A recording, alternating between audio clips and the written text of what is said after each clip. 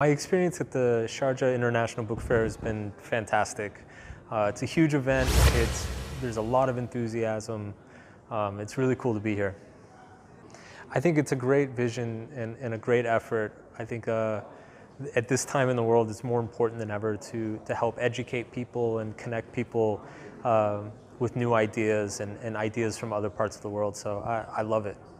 I think it's fitting. I mean, this is definitely one of the biggest events that I've ever been to, and it's just cool to see how excited everybody is and how many people are here. So it makes sense to me. As an author, one of the things that drives me crazy is when I find out that my book was translated poorly into another language. And so it's so important to translate books well, to expose books to a different culture, expose it accurately. So I love that there's an award for it, and I fully support it.